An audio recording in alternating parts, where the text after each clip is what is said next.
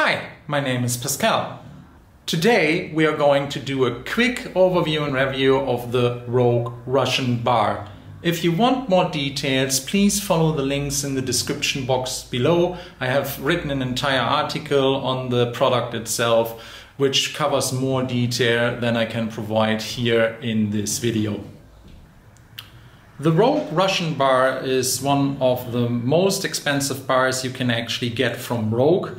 The engineering on this is excellent, and also it is a great barbell that honors the past of Olympic weightlifting, where these bars were actually the standard in international competitions. However, at this price point, I personally think that is not really the best option you can possibly get for your home gym or for your commercial gym in that matter.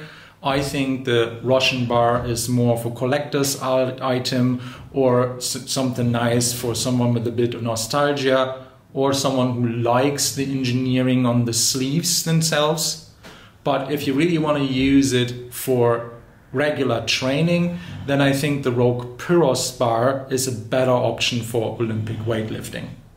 Now, the main feature that makes the Russian bar interesting, which is the spinning sleeves, where you can actually fasten the collars right to the plates and get it all very, very tight so that it is going nowhere, is also the piece of design that for general use makes it, in my opinion, inferior to a Rogue Pyrros bar. Because for this design you need both collars of the Russian bar. So in a commercial setting, if somebody steals one of these collars, which does happen, then the bar can actually not be used anymore, or just very cumbersome with other sleeves and collars, which is not really the idea in the first place. The other thing is also for home gym use, it just takes that much longer to actually get the collars off and on, which can be a nuisance when you want to get a quick session in. So while the Russian bar is a really great piece of design and engineering, because it makes the production process so much harder to get these sleeves done, ultimately this design hinders you to have a quick and effective workout. And also once one of these collars breaks, it's pretty hard to get a replacement, and it renders the bar useless.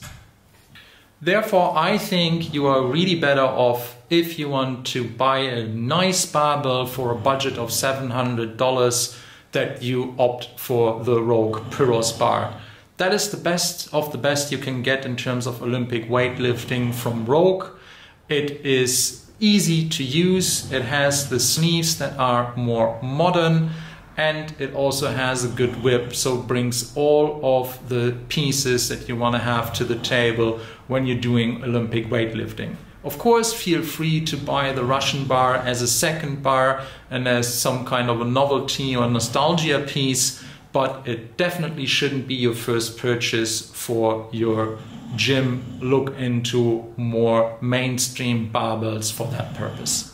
Thanks for watching. Please like, subscribe, and tell your friends about my channel. Have a very nice day, and I hope to see you soon. Bye bye.